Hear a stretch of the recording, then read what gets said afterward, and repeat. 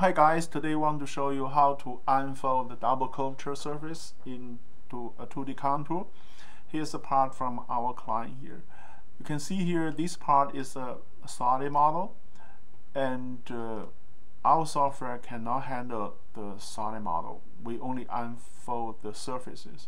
So you can explode this model,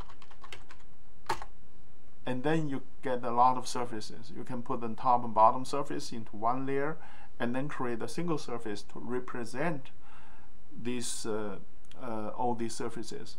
So in the SolidWorks, so Inventor and Rhino and the Solid Edge, we can unfold all these surfaces, multi-surface, into single contour. But for the AutoCAD version, you can only unfold the single surface for the double curvature surface. So here's the surface that we got from the client here, and you can see here he has not created a single surface, but he created 3 surfaces. So you can if you use explode command, and then you explode this surface, you can see here you have 3 surfaces. So you cannot use our software to unfold this.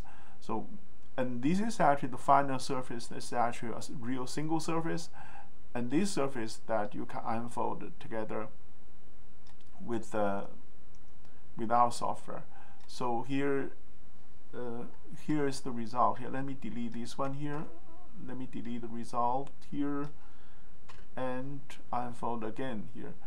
So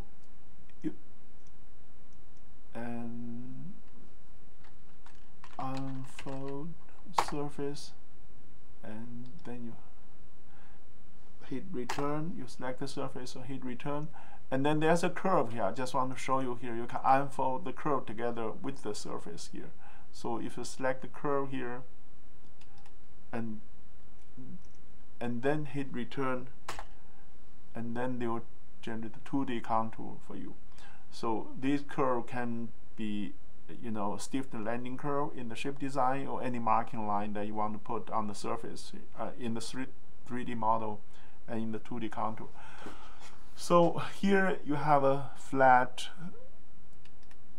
contour here, and then you can use it here to cut the flat material.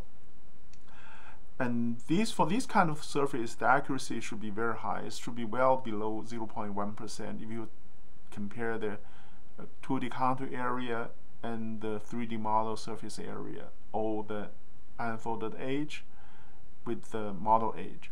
So that should be good enough for you to cut the flat sheet metal. That's it for today. Thank you. Bye.